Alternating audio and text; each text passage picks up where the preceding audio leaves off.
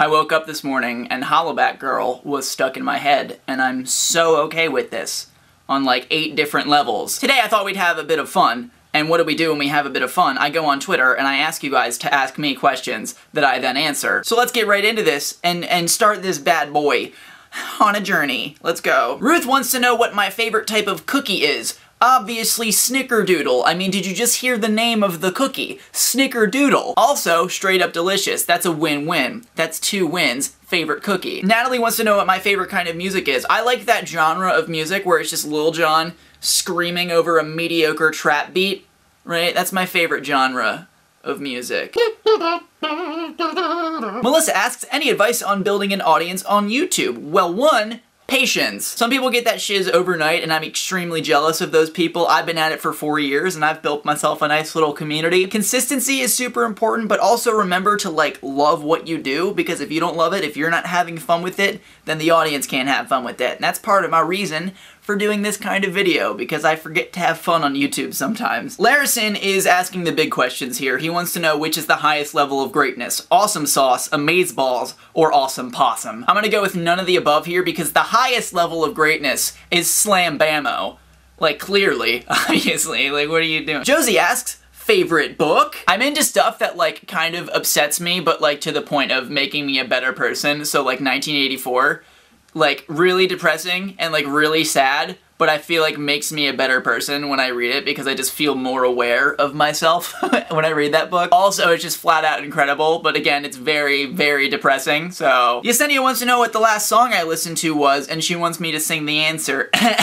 You know what to do with that big fat butt?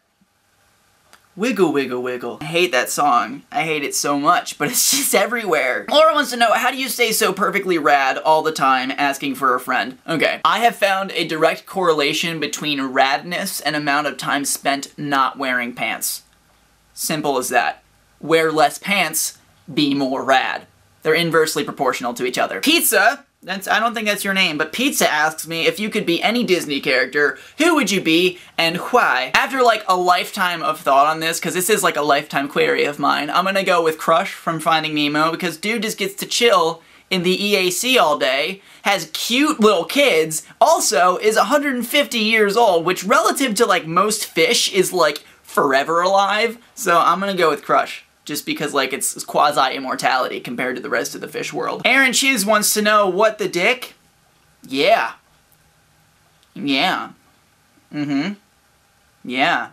I agree. And finally, at Maria Lost at Sea wants to know, what inspires you? I get inspired when I see people who love what they're doing, right? And that's regardless of what it is, in fact, that they are doing. When I look at someone and I see that they are in love with something or in love with someone, it just makes me feel so good. It reminds me that it's a real thing, and I get to chase that. I get to look for it. I get to find those things that I love and I get excited about. So what inspires me, love does. Aww, sappy, sappy, sap. But for real though, the fact that people can get excited about things, the fact that people can get passionate about things and just completely dive into things head first and just love what they do so much, that inspires me every day, because that's how I do things, and that's how I do things at my best, is when I love them, is when I get excited about them, when I see things around me and I just want to do things with them and it makes me happy. So yeah, that's what inspires me. That's it for this Q&A. I had a lot of fun doing it. Like I said earlier, I need to remind myself every once in a while to have fun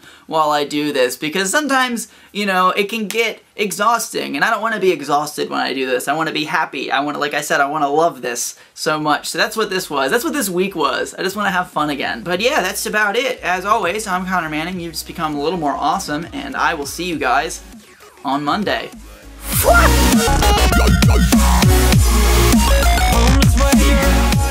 What if I told you I'm not wearing pants right now?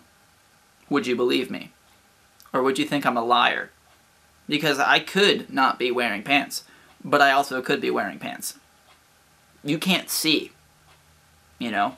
It's very microcosmic of the world in which we live, because there are so many things that can be so many things, but we just don't know, you know?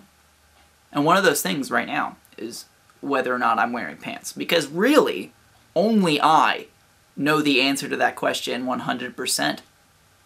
Only I know that. Which kind of makes me feel special. I'm freaking special.